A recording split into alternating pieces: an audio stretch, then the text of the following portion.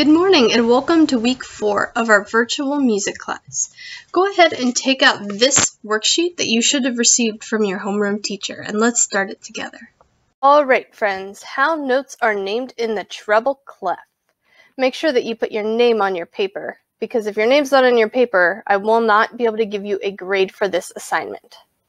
The staff. Music is written on a 5-line staff. Notes can be placed on lines or in spaces. The lines and spaces are numbered from the bottom to the top.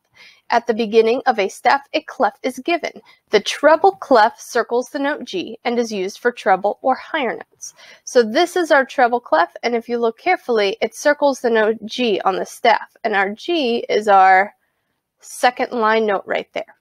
Let's review from last week how we can figure out which notes are lines or spaces. So over here,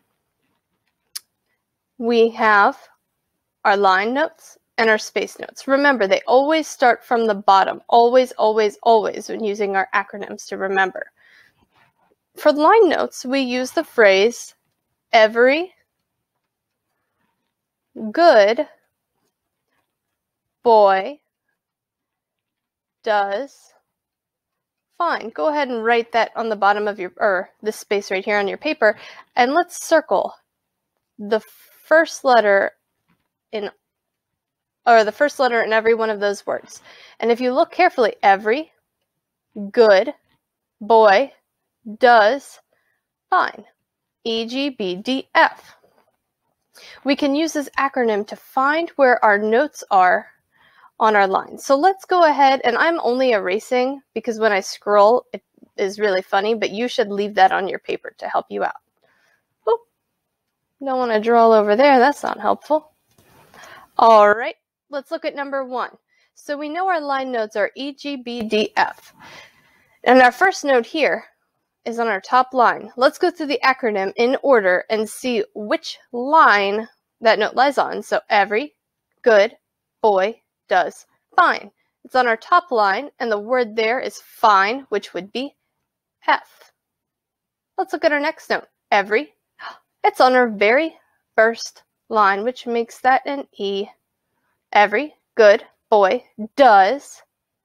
That would be a D since it lands on line number 4, which is a D. Every good, it's on line number 2. Let's do one more together. Every good boy, line number 3, which is B. All right. Another way you can look at this is, we know this is our G clef, which circles G, and we know that the notes move alphabetically. So if we started here, G, A, B, C, D, E, F, we could also use the alphabet going up. Just remember, G is our highest letter, and after that it resets back to A. Let's take a moment to look at our space notes over here. What's nice about our space notes is they actually spell a word, F-A-C-E, face. So easy to remember. So let's go ahead on our paper and let's go down to number 4 where our space notes start. Same thing, F-A-C-E, top space, that's an E. F, bottom space, F-A-C-E, that's another E. F-A, second space, that's an A. F-A-C. And all I'm doing is I'm spelling face out, and whatever space that note lies on, that is the letter. I'm just spelling face. However, let's look at this A right here. If you like the method of using our G clef, we know that that's G and it restarts alphabetically at A, G. That would be an A because it is right above our G, whichever method helps you best. Now your assignment for this week is to complete all of this worksheet, all the numbers. It is your only assignment, so please take your time and make sure that you fill it out correctly. Alright friends, so just to review, your only assignment for this week, obviously to watch this video, but also to complete this worksheet. We did start talking about notes last week, and if I'm being honest with you, I think this worksheet's easier than the other one. Just don't forget, every good boy does fine for your line notes and F-A-C-E for your space notes. If you remember those two things, you'll be set. And my favorite part, at the top of the paper, it says everything, okay?